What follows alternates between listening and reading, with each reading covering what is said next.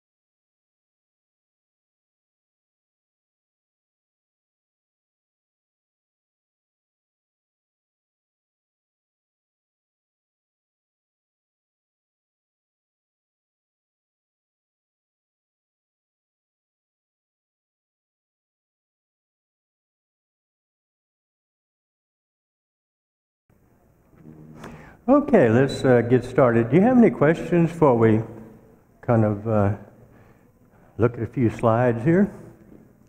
Okay, good. The day is going to be kind of spotty and stop and start, but we'll get through it as best we can. I've been talking, for over a day now about this habilitation process, and some people, because of their addiction or because of early life developmental problems, will have the immaturity of the prefrontal cortex. And I want to try to explain to you one of the ways that I think about modeling treatment. And, because when you look at an alcoholic addict, they generally have problems with affect, problems with relationships, often some problem-solving problems and other things. So if you look at the prefrontal cortex, what we'd like to see is better emotional development and affect control. What I'm looking for from a client is, first of all, for them to be able to tell me how they're feeling and express it. Then I'm going to move from there. Can you tell me how another person is feeling that you just talked to? Are you picking that up from them? Because if you're going to be socially astute, you need to be able to pick up on that other person so you don't violate space. You don't go head on into something that turns disastrous. So if we started to look at the development, the emotional development, the affect control, that's one of the issues. And another one is cognitive development and top-down regulation, making this top of the brain strong enough that it can control the urges and impulses of the lower brain. And then I want to work on the relationship issue, and this is where attachment comes in. Do any of you use attachment with the people you work with? It's something you might consider. I've got a lot of information. I'd be happy to share it with you. And the reason I say that is that your attachment style basically determines a lot of the relationships you're going to end up getting into, and it also has a lot to do with your affective or emotional range. So it seems to me that those are kind of important issues. So I like to work on the attachment, let people know where they were, look at their families, what type of style they have, and see what can happen is that with certain techniques we can actually take people who have insecure attachments and move them up the rung. We can actually see that healed. The other part of that is being around secure attachments, sponsor, therapist, recovering community, things like that. So, if we look at this, it speaks to a lot of the problems that we have. And what I'm talking about now is more of your habilitative types of needs, because if you have someone with a well-developed prefrontal, let's say it's been knocked offline, all we need to do is get them away from the alcohol and drugs, no meth, no heroin, and then we put them in a healthy environment, an enriched environment, so neurogenesis starts to take place, their brain starts to grow, and what I'm looking for over a period of time is to see them as fully functional adults. And I used to see the patients come out of treatment, I say, oh, they're so immature, they're not going to make it. Then I started seeing one or two of them a couple years later at a meeting or something, and they grew up. They grew up. And what they had in common was, they had good sponsors, they were dedicated. And the other thing is a lot of them were offered jobs, and, things just started to fall in place for them.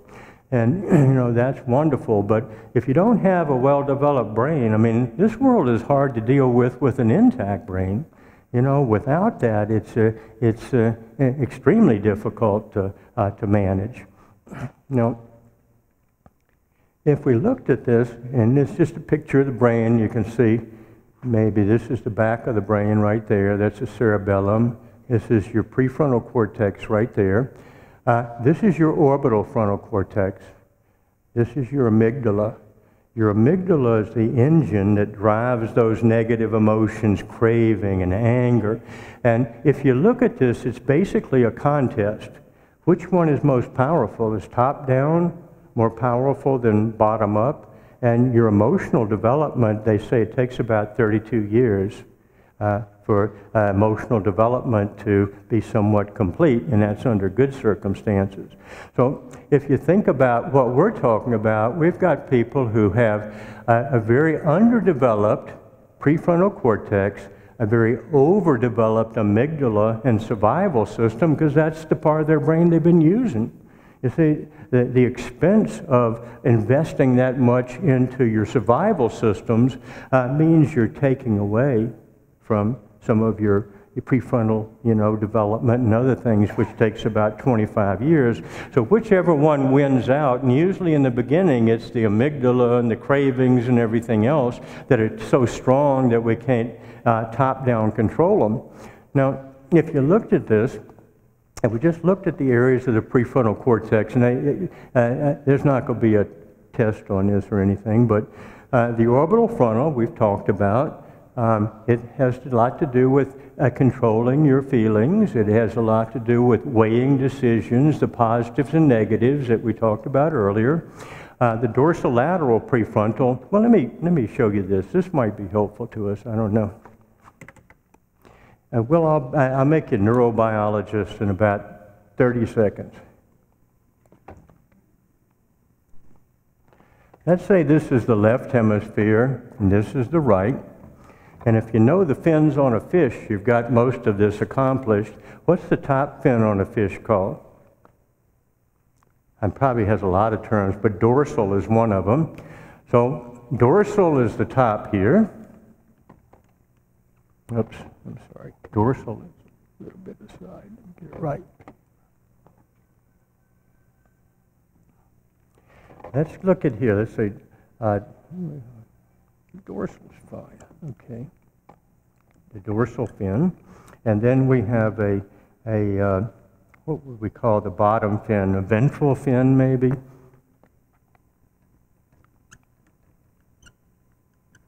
Then we have median. And we have lateral. So as we look at this crudely drawn image of a brain, and we're thinking left, right, and if I said to you, this is dorsal, lateral, ventral, medial, and this is the right hemisphere, same thing, ventral, dorsal, and if I said to you, where is the dorsolateral prefrontal cortex in your right hemisphere? Well, all you got to do is you go to this and you said, okay, right hemisphere, dorsal, lateral, and so now what we have is this area of the brain, the dorsolateral prefrontal cortex, so to speak. And so that sits right up here on both sides. And if you start to look at this, for the most part, when you read things like, the orbital frontal cortex, it can be a little confusing. But, if you just think of this little picture of the brain, and you get things like the ventromedial prefrontal cortex, for example, and the ventral, medial, right in here. So it's kind of a simple little structure that sometimes can help you if you're reading research or you're reading things that have descriptions of brain areas in it. What gets confusing is all the circuits. You see, pathology is more about a circuit dysfunctioning in the brain, not a spot that's not doing well.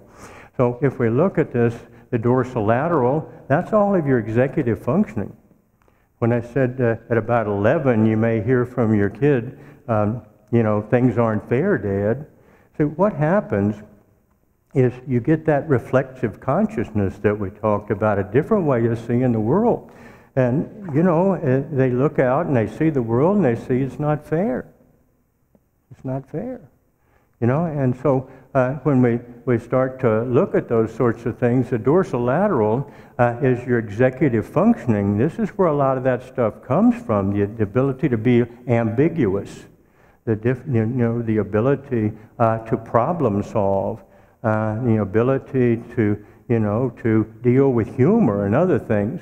So the dorsolateral does that for it. Actually, your dorsolateral is where all the words come in. They all come in through here. Actually, they come in on the right side first, and then they're sent to the left side. But the dorsolateral, we were talking about moral injury yesterday. If you look at the dorsolateral prefrontal cortex, it has a lot to do with things like morality. But what the dorsolateral does is it is about other people's morality. In other words, we might judge them for their lack of morality. And the other thing is the orbital frontal is where we have moral judgments about me. That's where we beat ourselves up about the decisions we've made. And so the anterior cingulate is an interesting part of the brain because you remember the reptiles only had a brain stem, right? They didn't negotiate. They either bit you or they ran. And it was kind of that was it. That's all the brain they had. It's very reflexive. And then we developed this, what we call an emotional brain, although it does a lot more things than that. The midbrain, or the limbic system, if you like to call it that, is just fine. But what happened in evolution, it appears, is that there was a band of tissue that grew right over the midbrain, but before the cortex was developed. And when we developed that anterior cingulate, it allowed for pair bonding, families, communities. And so when they look at that, I think a lot about relational sort of issues. Now, the brain, there's a lot of different areas involved in just about everything, but if you were to look at it, and I said earlier that I want them to be under control more in terms of their emotions and feelings. I want them to be able to weigh and make good decisions. I want them to understand their own feelings and be free to express that. I want them to be able to read the feelings in others, and use that in their socialization process. So, if we look at this anterior cingulate, it created this detachment, the ability to attach to others, a social cohesion, if you will. And along with that, it does things like it helps you focus your attention on where it should be focused. That's a developmental piece too. Children and even adolescents sometimes have real difficult time maintaining focus on something, picking out the most salient things, the most important things, and single-mindedly work on them. But I think that what happened, with the anterior cingulate was we built this whole cortex on top of it. And the cortex is like a big computer. This is the who, what, where, why, and when of everything. And what, with the onset of the prefrontal cortex, the brain is still evolving, by the way. It's still evolving. And, so when we look at these things, I'm really looking at attachment. I'm looking at them being able to have some sophisticated cognitive skills that would allow them to hold a job, for example. And I want them to be able to manage their affect quite a bit better. And so when they look at this, it really is telling me that these parts of the brain that have been knocked offline or that are immature because of development, if we don't fix those over time, if they don't grow into themselves, we're going to have someone who's going to be very impaired as an adult. They're not going to be able to do adult-like things. Their commitment is going to be shaky. Their follow-through is going to be shaky. They're still all about me, And so one of the models that I sometimes use is this neurobiological model. And then what I do is I come up with interventions that are based on what might be helpful in growing that particular part of the brain. If you looked at some of these things, for example, with your executive functioning prefrontal cortex, your safe environment, therapeutic relationship. Physical exercise helps. But when you're starting to look at something like this, this is without those executive functioning. And a lot of that is the ability to control impulses and urges from the lower brain. We're not going to do very well. So I think that if we looked at this, gave it some consideration, and kind of break it down like this. You say, this comes from a study, from a symposium that was put on about 5 years ago at the New York Academy of Sciences. It was a real fascinating couple of days. They were talking about resilience, and they were talking about a number of different things. What they did was they did studies, especially looking at adolescents and young adults, and the studies were to determine what could we help them with through treatment. What areas could we help them with? And what they came up with is that we could help them with their relationships, peer and parental, that we could help them control affect a little bit better, you know, and on top of that, you know, we could see them, you know, gain a lot of executive skills, top-down skills, being able to weigh the good and the bad. All of these things are part and parcel of these parts of the brain. So what I did was design certain strategies that, for example, might you know, help grow the anterior cingulate. Remember the formula, the area you pay attention to grows. So I'm going to do a lot of things here. For example, with the cognition, anything you do there, jigsaw puzzles, you know, crossword puzzles. We used to do it as competitions between groups of patients. Gives it a little jazz, you know, and you know, it works out pretty well. Cognitive therapy works. Anything you do that challenges your brain, reading, all of those things are helpful here, you know. And so when we start to look at this, there's things that we can do to help a person deal with anger a little more effectively. There's a lot of techniques that can be used that we can help them with, and we can practice. For example, with anger, when you look anger, most people who are angry would like to displace it or stuff it.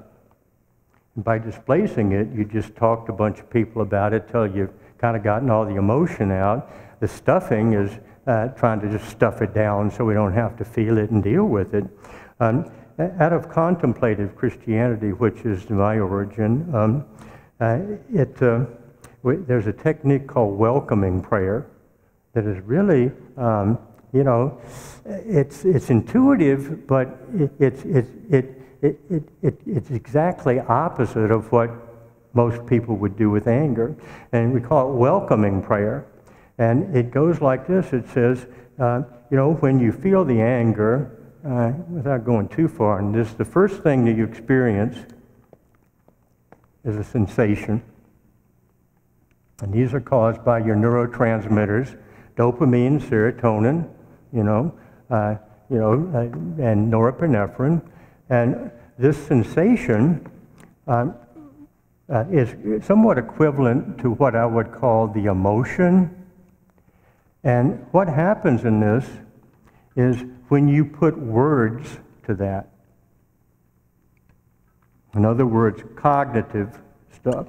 I don't know why that person did this to me. I'm such a good person. You know, logic systems have a few chunks, and they repeat, or they go into another system. And once we start putting words into it, you'll start to feel the feelings, if you will, of anger. Think about it. You'll have a sensation, but until you put the words to it, I'm so angry, I don't know why that person did that. And the more you do that, the angrier you're going to get, right? It's just an internal cycle. These things feed off of one another. And in the feeding off of one another, what it does, it makes it worse. And so now you can't sleep at night. And I mean, I work with people who have resentments from 30 years ago, and some family members, families, or something else. Yes, ma'am. I don't know if this question fits in this part, but since we're here for addictions and sensations, and what I've heard from the people that I work that use meth is that that first high is so wonderful that that can never be achieved again. Mm-hmm.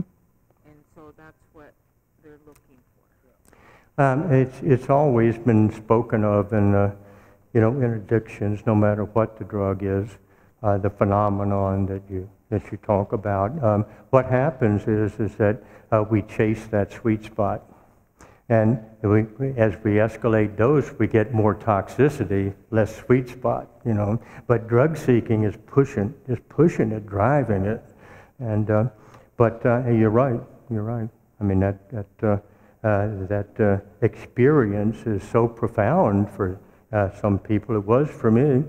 First time I did cocaine was in a farmhouse outside Fredericksburg, Virginia, in probably 1968, something like that. And we'd been up all night drinking and partying, and we were cooking a big pig for the next day. I mean, we were so burnt out by the next day, we could hardly participate. But I remember it was maybe about 3 in the morning, and a friend of mine had some cocaine, and we were smoking dope, and he says, well, come on in. I said, I'll give you a line. I said, sure, yeah, give it a try. And because it wasn't hot back then, it was not something you saw. And when I did the first couple lines of cocaine, I walked out and I looked out across the fields and I said, God, where has this been all my life? This is the way I've always wanted to feel, and I never wanted to end. And that was a profound experience, and it just as you said, it left its mark.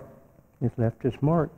And see, I really think that, as I mentioned yesterday, that this whole thing with drugs is the right direction, wrong method. I think what we're trying to do is to feel whole, to feel connected, to be okay.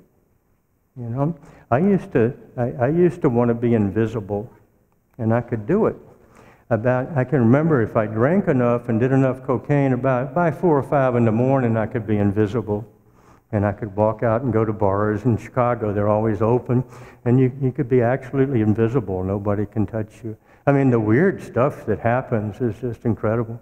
But, this model is just, it's a practical model, but it's more of a neurobiological model, but it hits on key areas that we have to deal with. And these areas are part and parcel of the development of the prefrontal cortex. So as we look at this, we can see the relationships, the feeling control, and everything going on there. So what I was starting to tell you about is a little bit about, welcoming prayer and how these things work.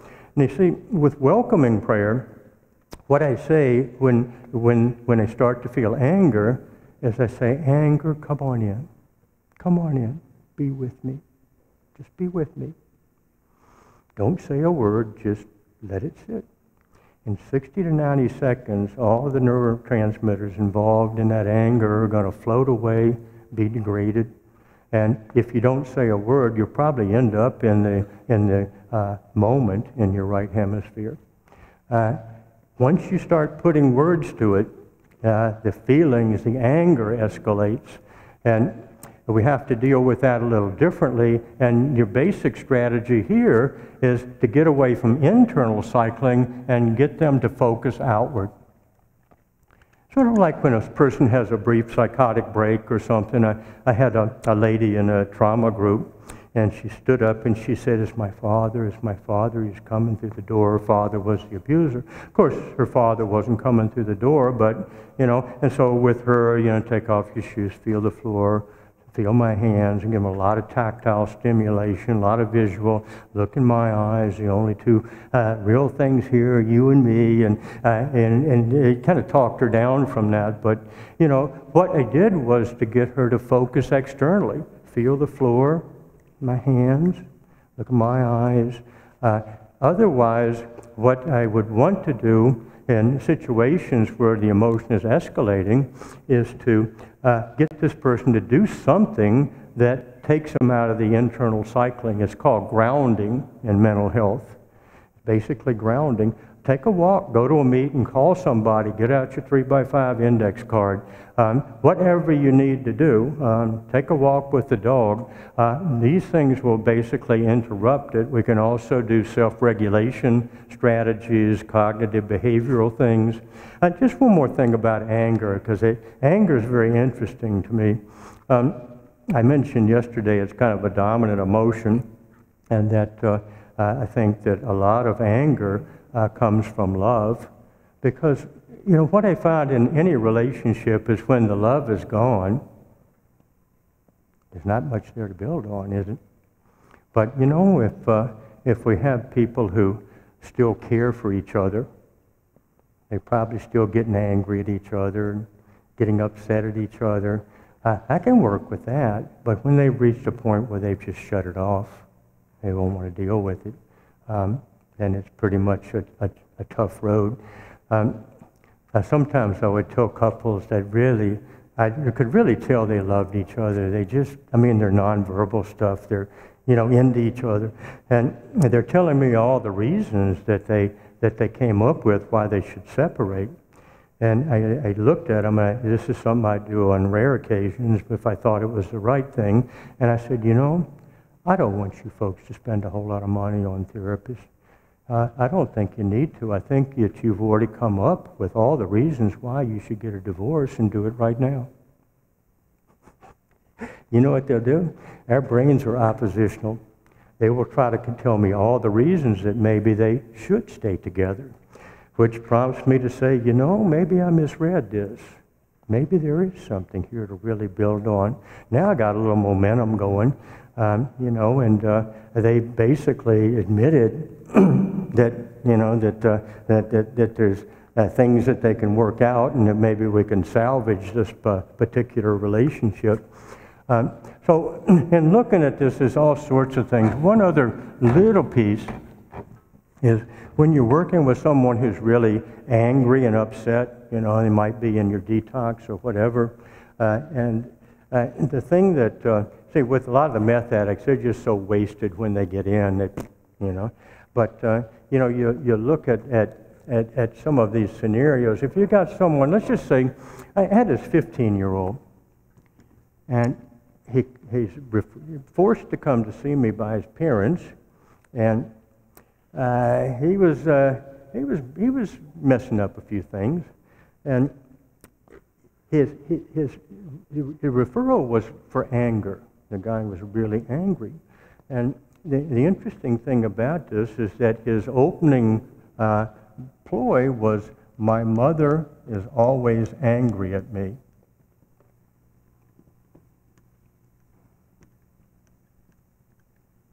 Okay, I love to affirm.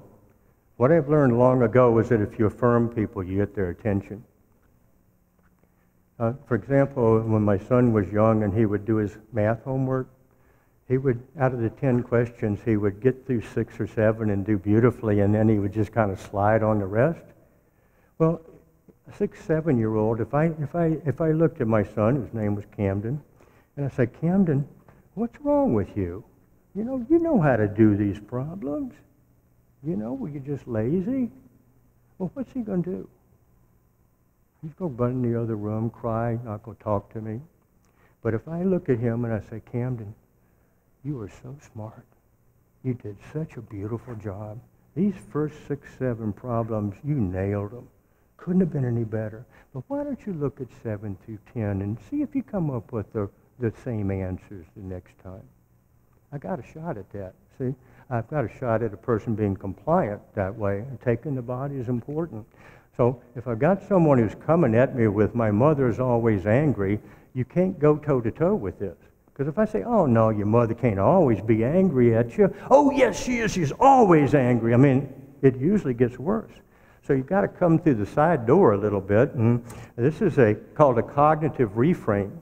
See, I've got to get a client to see things in a way that allow me to work with them.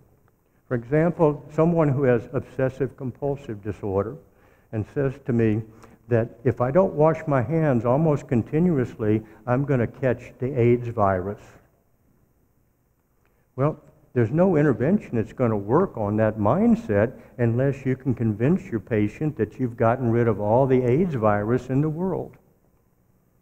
So what I have to do is reframe that in a way that's workable. So what I do is I do the reframe, and the reframe is you have a disorder that makes your brain believe all of these things. So the problem is not the AIDS virus.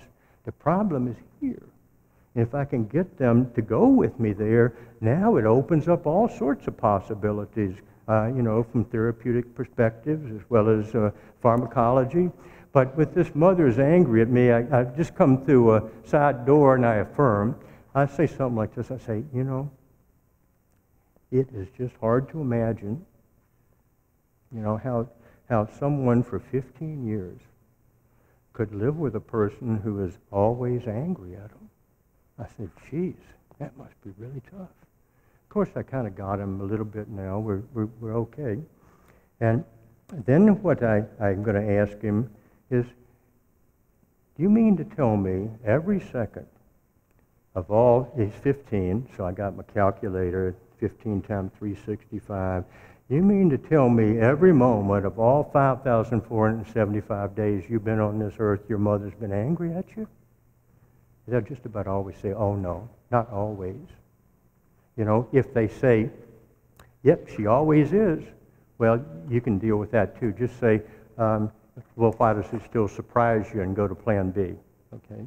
But in working with this, most of the time they'll say something, well, not every moment, not all the time. That's all I wanted. I needed a crack in the wall.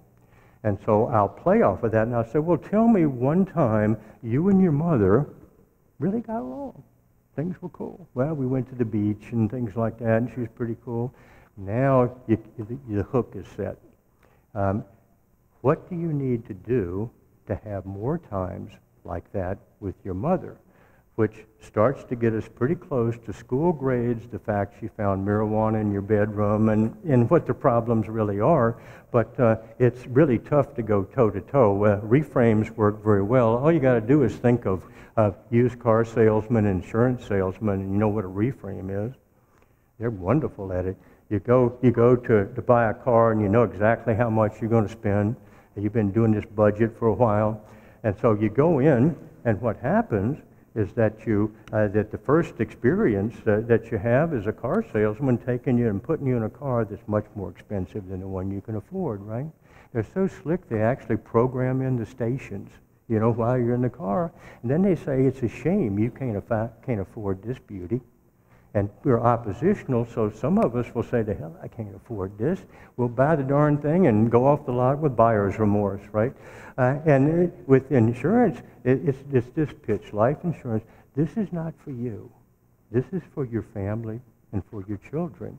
So in other words, I'm going to put you in a position where you have to tell me you don't care for your family to say no to my policy. And it's just slick. I mean, but a lot of those things can be used clinically. I'm going to bow out now and turn it back over to Ed here.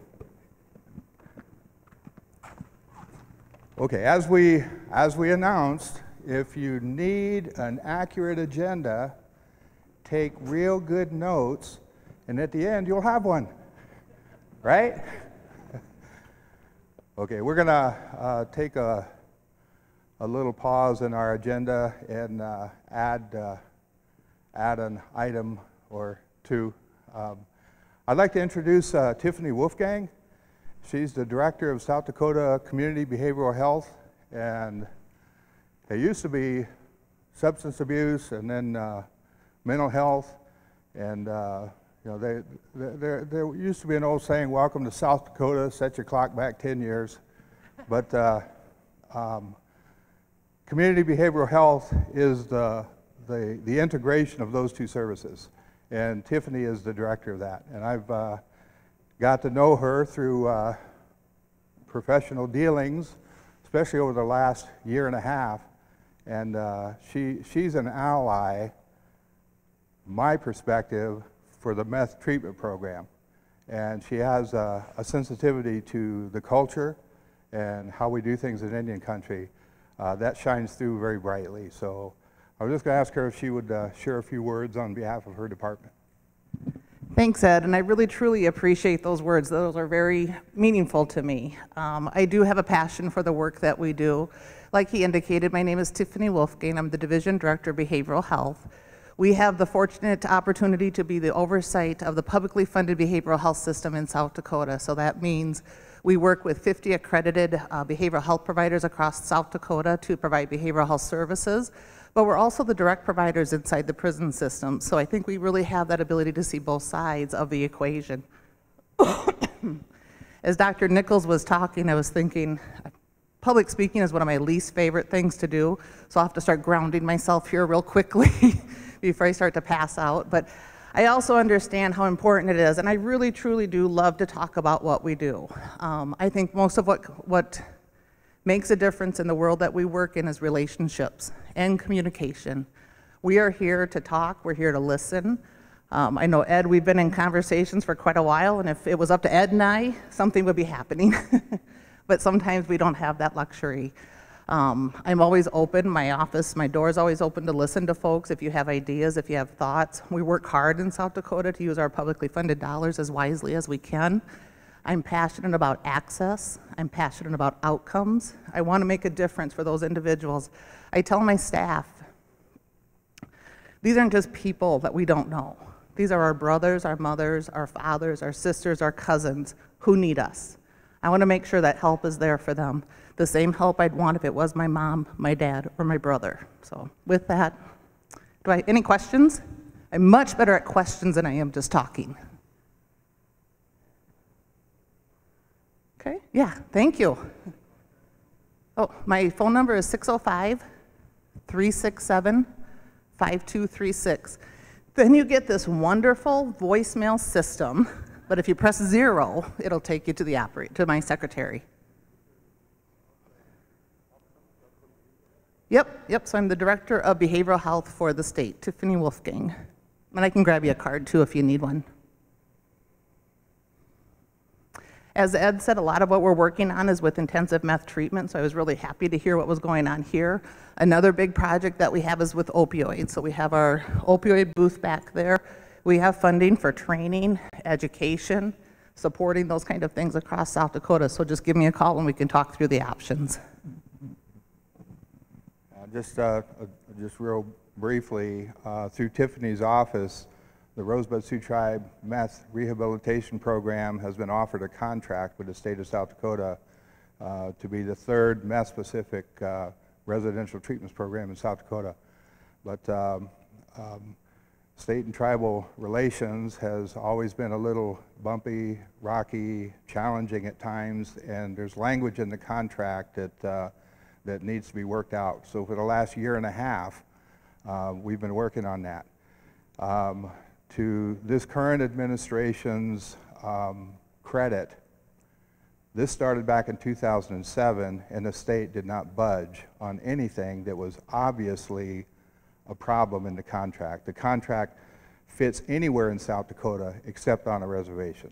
There are considerations that need to be taken into account. They have never been taken into consideration. There are 3 deal breakers in the contract. 2 of them have been overcome. We have negotiated language in the contract. It's, the third one is huge, but I didn't get to talk to you, Layat, so can we talk now? The tribe's attorney general met with the South Dakota Attorney General's office. They sat down at the table, and I'm waiting for the summary of that, but I heard that a compromise has been made. So the potential for this contract is very, very real. Yeah, you can give a hand for that one. That's yeah. So before the language was all disputes will be resolved in Hughes County State Court, and this contract is exclusively under state law. Not that I'm opposed to state law, but you understand that, right? Indian country, there's 638 programs in federal law that comes into place. So the compromise was state law or federal court, and then we're covered. So if everybody can agree to that, this contract is going to go forward. So, yeah, yep. We also have, yes? Wolfgang, that's a Lakota No. From her husband.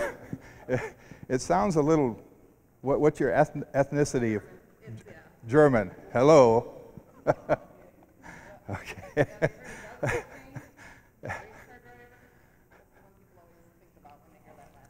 So, some of us are thinking Lakota. Oh, she's married to a wolf gang. Okay. Our other distinguished guest, I guarantee you, he's not going to pass out when we hand him the mic. But we are very privileged. Dusty Johnson's office reached out to Marcita Eaglebear, and he's going to be here with council today, and he wanted to come to the RST Alcohol Drug Treatment Program and also tour the meth treatment program. So he's here today. As soon as we're done with this, we're going to go over and do the nickel tour. So we're delighted, excited to have him with us, and with that, I'm going to ask him if he'd share a few words from. Well, I just want to pick up where Tiffany left off, because I thought her comments were fantastic about the fact that we need to treat these folks like they're our brothers or cousins or fathers. At least for me, that's literally true. I mean, I come from a family that has struggled with addiction. You know, that was certainly a major part of my growing up. You know, was understanding that alcohol had really wrapped its arms around my father, and he was in an incredible struggle, and that created a lot of challenges, you know, for all 5 of us kids as we were growing up. And you guys know more about addiction than I do, but I just know there were times when a young Dusty Johnson wasn't entirely sure what the way forward looked like for our family. And it was people in treatment and out of treatment who for years, people who are in the line of work that you are in, who helped our family find the way forward.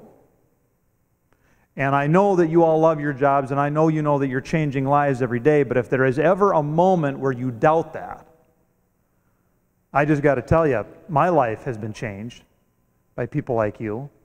My brothers and sisters' lives have been changed by people who are in your line of work. My father's life, my mother's life. I mean, even if it's just one poor family of 7 from Fort Pierre, there have been lives changed because folks cared, and they gave people a light at the end of the tunnel. That doesn't mean that there's not a role for Washington, D.C. Of course there is. We, of course, need more resources. This is a national epidemic. This is a demon that caused 70,000 people to overdose. Between opioids and meth and coke last year, it's 70,000 lives that were lost. Too many of them in this country, of course, and of course too many of them in Indian country. So I want to be a partner. This is on my heart for my personal experiences. I want to be a partner with you as you move forward to try to make people who are struggling, try to find their way forward, to continue to be healthy families and members of healthy communities. And if you ever have an idea about what we can be doing in Washington to make your job easier, I know you're saving lives and I want to help. I would just close by mentioning Katie Murray over there. Katie is our West River director. She works out of the Rapid City office, and she's a lot nicer than I am. So if you have if you have a question, you can ask me or you can ask Katie, and we're happy to help. So thanks very much for your time. And like Tiffany, I'd take a question or 2 or 3 if we've got time, Ed.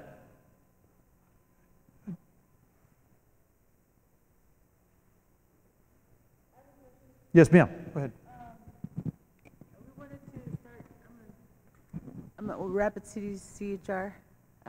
We wanted to help the community start healing. I think that the core of healing the people begins in the community, not in programs or like alcohol rehabilitation and stuff. It has to start with the community. The community has to heal first. Because you can put a person into a drug treatment place or hospital, whatever, but you put them back into the community that made them that way.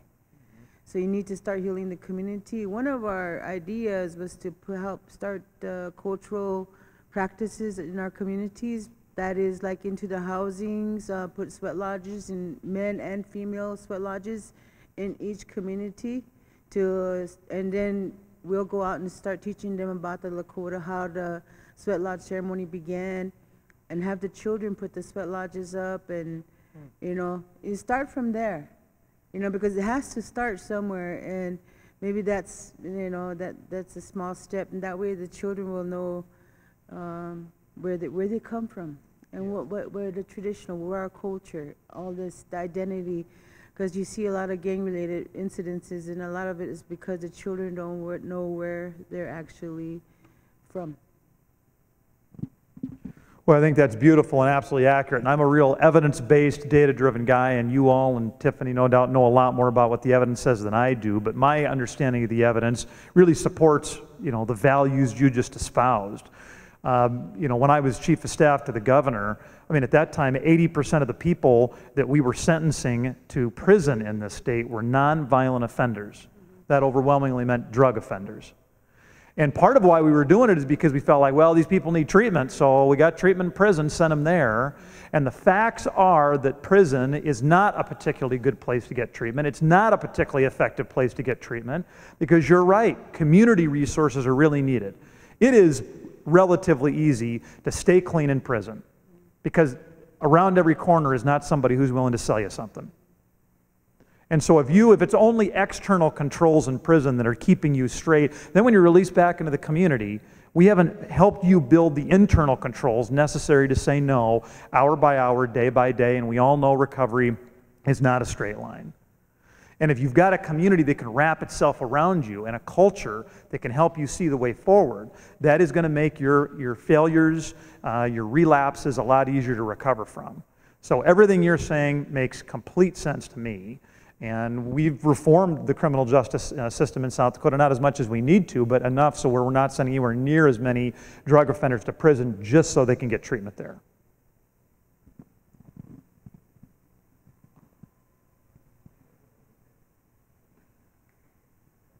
I'm just so excited to, as a congressman, normally you show up at the place and they throw rocks at you. So I'm really excited everybody is in such a good mood today. We're, of course, going to be available if there's something we can do to help or questions later as well. So thank you. Thank you.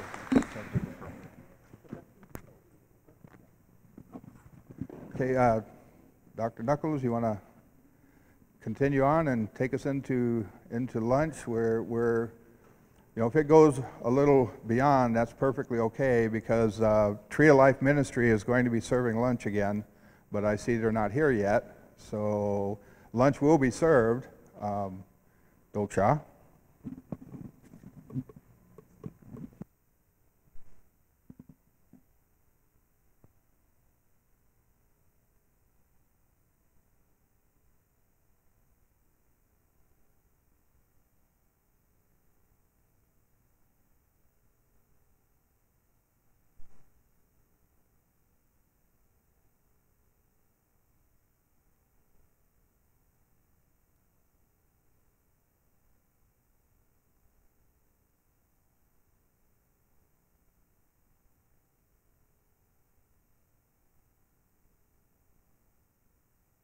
Started.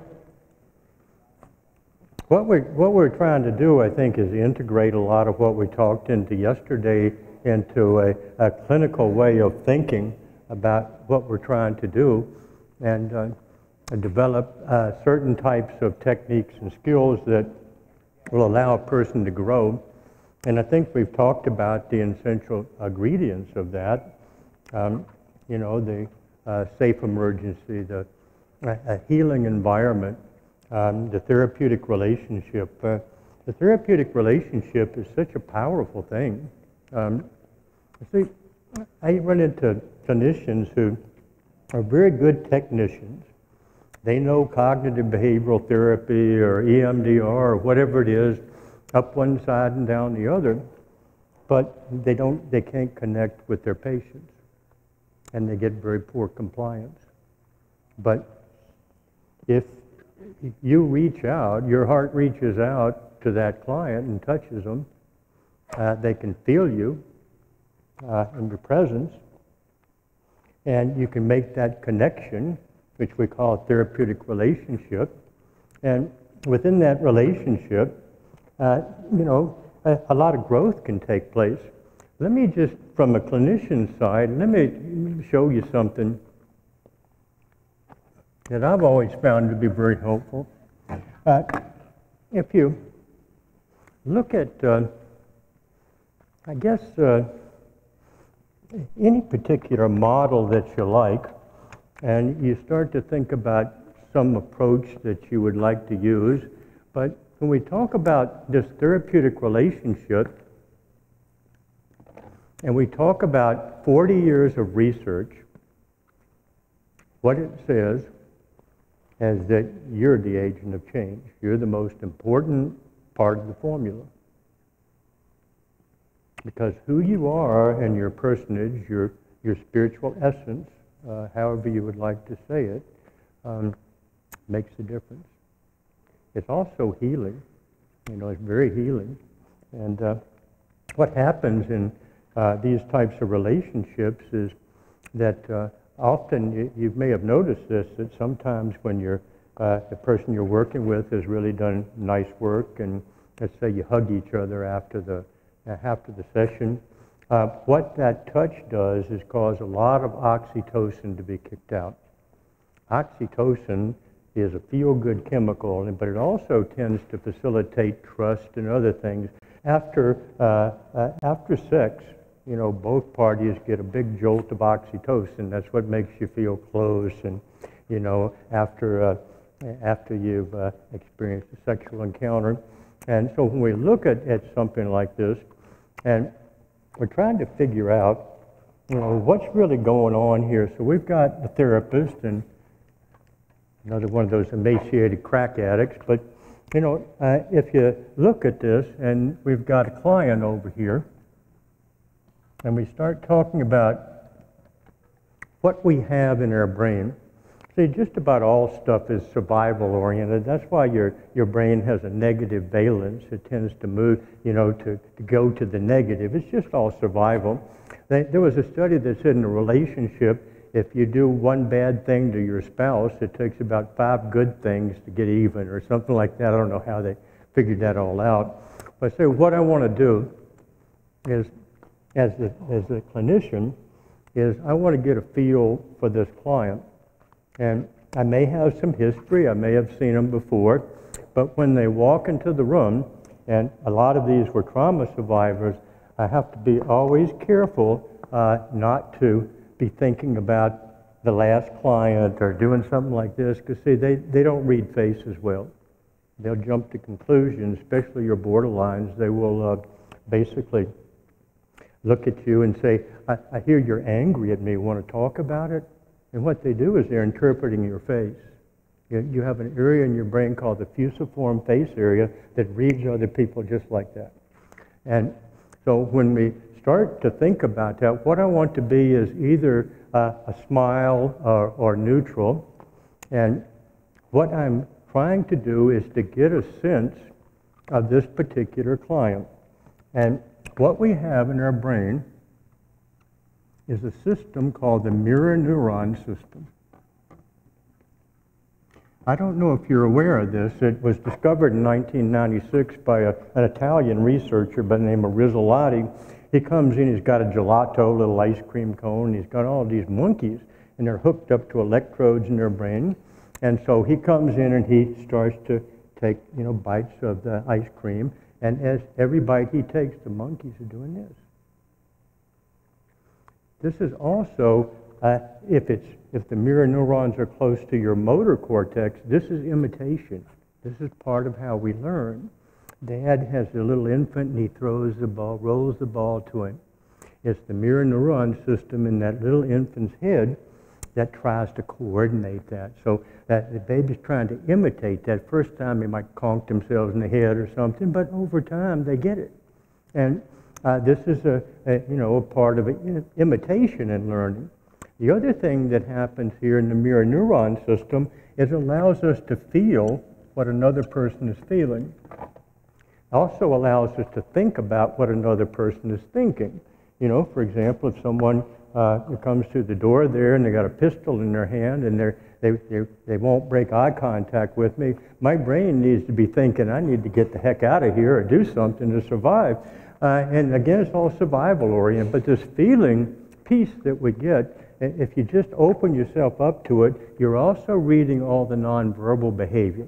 So what I'm going to do then is I'm going to feed it back to them as close to their own words as I can, but I want to summarize you know, what they're saying. For example, this client comes in, and this is Joe, and Joe, you know, just seems to be a little flat. His nonverbal behavior is such, the way he's talking, walking.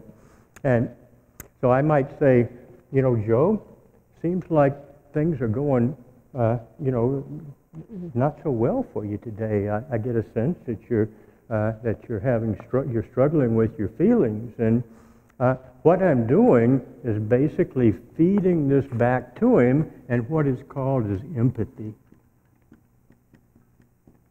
Vital part of the therapeutic relationships. In a study where they had the clients rate therapists based on empathy, they rated therapists that talk too much as lowest in empathy. The ability to listen is a skill. It really is. When I got started, I was so self-critical and perfectionistic that, you know, if I didn't feel like much was happening in the session, I would educate them about something so I felt like I did my job, you know. And you know, this whole skill set of becoming comfortable in yourself and feeling that patient is an area that I think modern medicine has gotten us away from. You know, if you sit down, if you're a psychiatrist and you sit down and you got someone, you know, who is a little neurotic, you start to think about what medicine to give them or what therapy to use. What that does is it kind of insulates us from feeling the pain that the patient is feeling. And I think it's, from my perspective, it's necessary for me to be able to feel the other person's pain. You've got to have some healthy habits to kind of counteract it.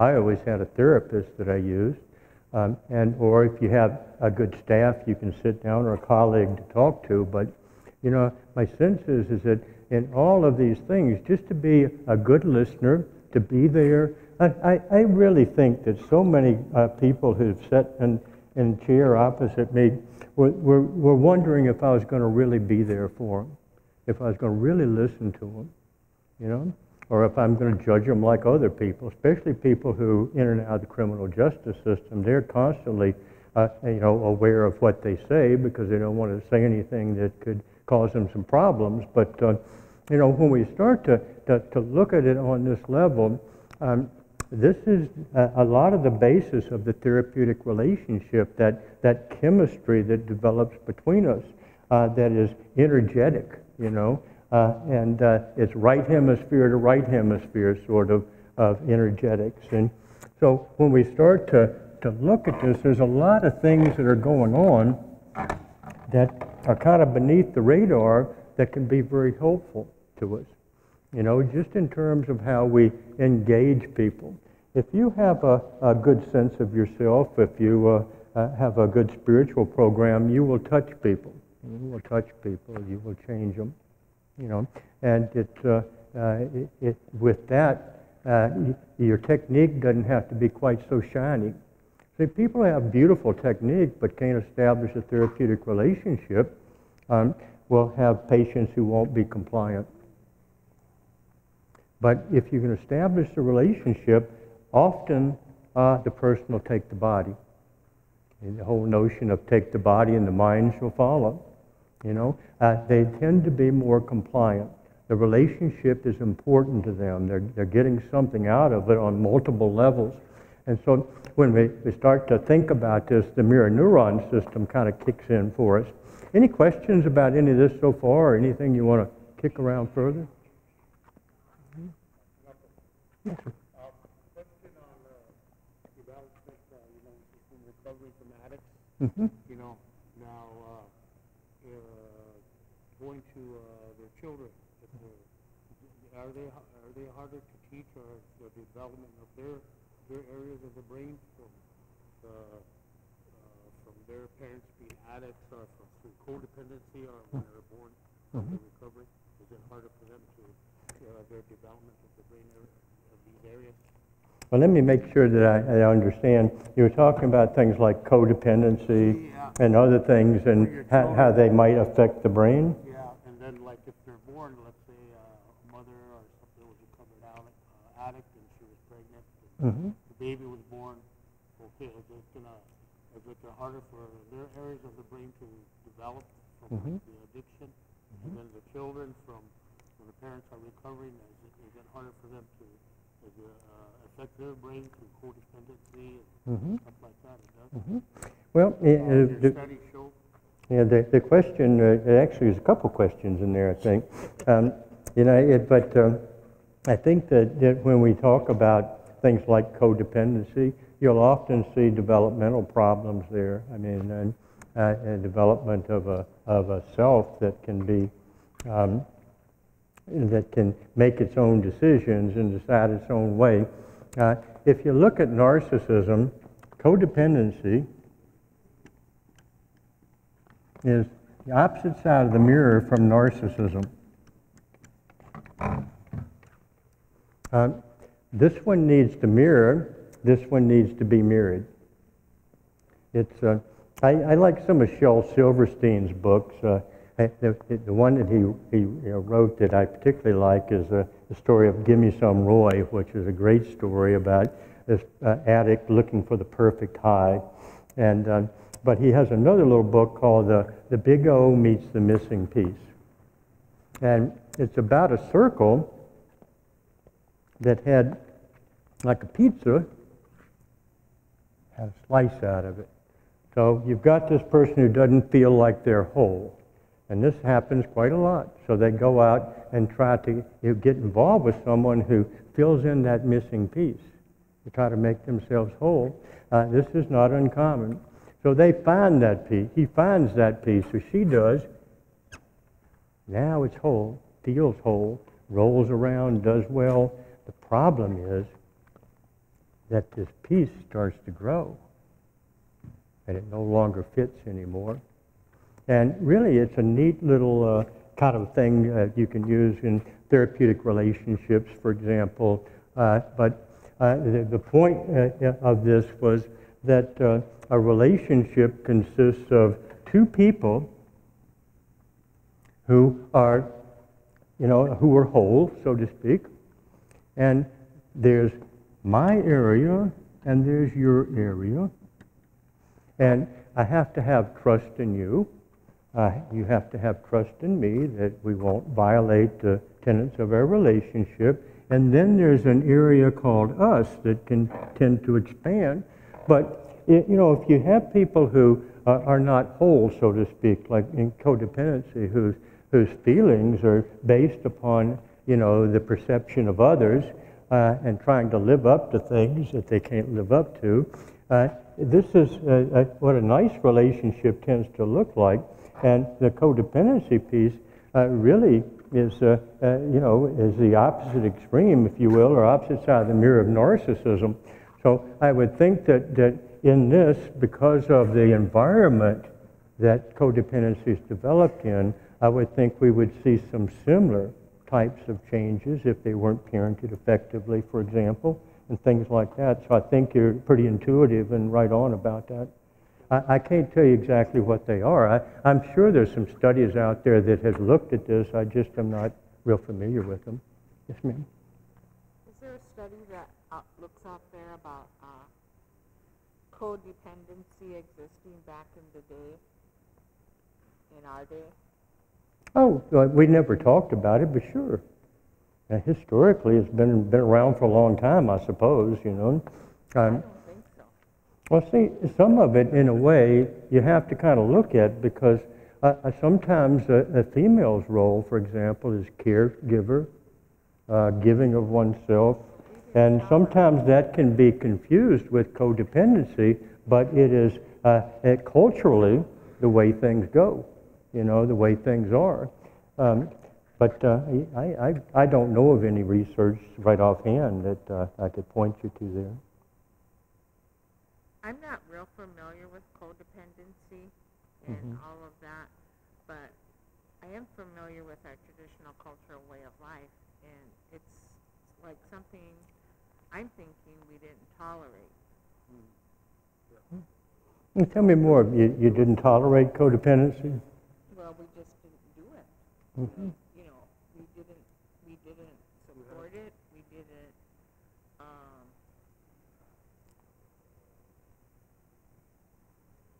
encourage it, we didn't let it happen. Well, I think that during their time, in our earlier time, there was no such thing as ACOAism, adult children stuff. That really came in probably in the 80s, maybe 90s, it really proliferated, but 80s, maybe late 70s even, we saw some of that.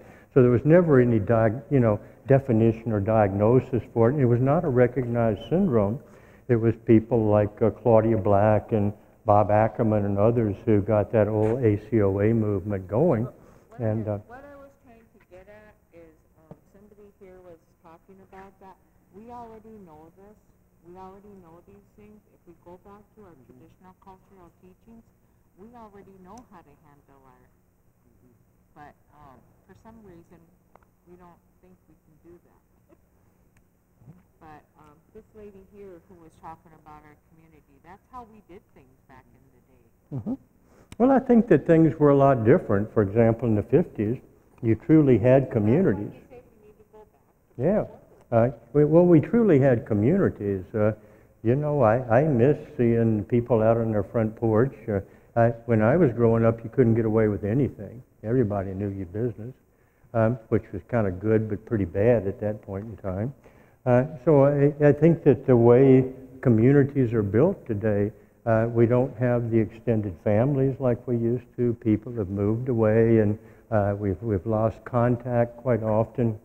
So I think it makes it, that the social system as we know it has changed quite a bit, and in my mind, not for the better, really, for the worse. We just don't have, when I was growing up, everybody was my mother.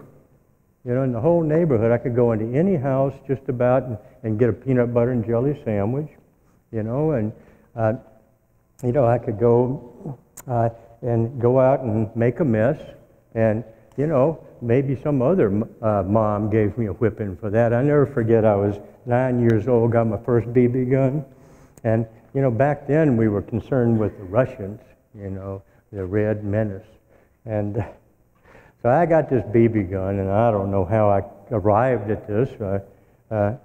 I started to think that maybe that it was my responsibility to keep the communists out of my neighborhood. And now that I was armed, I felt pretty prepared for that. So I went up to a house that they were building, a new house, and a big pile of red clay, and I laid up there with my BB gun and blew out all the doors in a French window. A French door, took all the panes out. I figured that with a show of artillery like that, Russians would be pretty hesitant to come into my neighborhood. So I'm heading home. I'm pretty proud, got my gun. 2 mothers gave me a whipping. I hadn't even got home yet. Now they'd call that abuse. I mean, the things that, I remember I was drunk before I could walk. I would steal drinks. I don't remember it. I was told about it.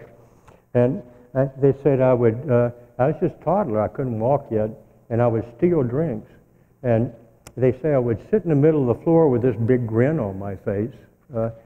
Maybe there was a couple clues that I was going to have some problems, And they thought it was the funniest thing to watch me sit there drunk on the floor. And today we would call it child abuse, There's different standards, different ways we're looking at things. I think that we've lost some degree of that integrity of the family, of those relationships. And so I would think that all of that has a little something to do with some of the difficulties we see. I guess, let me ask you, is there any other questions that you have about this? Because I'm going to probably jump into something a little different here in a few minutes. Yes.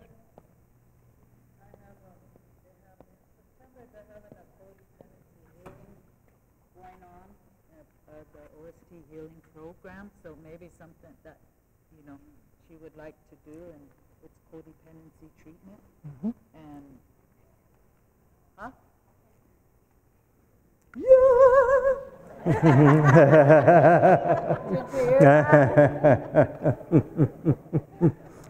No, I said they're having a training for codependency in September at Rapid City at the Suzanne, at the OST Wonderful. Suggestion, you know, if Thank you. kind of want to know, and where that's in September, and a lot of codependents. I'm the facilitator. I do the codependency, and a lot of it is codependents are so serious all the time. We don't let down They easy. do for everybody, and they get lost, you know. So we go up there, we just have fun, huh? Mm-hmm. We Good go deal. up there and we just have, I mean, we teach you different techniques, what you want, you know, what you want to do, and have fun. Yeah. So it's kind of like a retreat, you know, do for you, you know, just to help you, the helpers, help I thank you. helping helpers. Oh, that's great. And if anybody else knows of some healing work that's going on, please let everybody know so we can utilize the resources we have in the community. It's you know, a lot of times we can't provide all the services, so we need, I always say, good Rolodex. I guess today it's all on your phone, but you need to be able to reach out to people that can kind of extend what you're trying to do. Any other questions? Any comments over here? Are we good? Pardon? Lunch is here and ready. Okay, does Ed want to break now? Yeah, we can, or if you want Okay. Well, I just became aware that lunch is ready, and so I think probably it's a good time to have some lunch. What do you think? We'll take about an hour today. The lunch is here. I thought yesterday we had to go out, so it's what do I got? It's about 12:26. Let's start about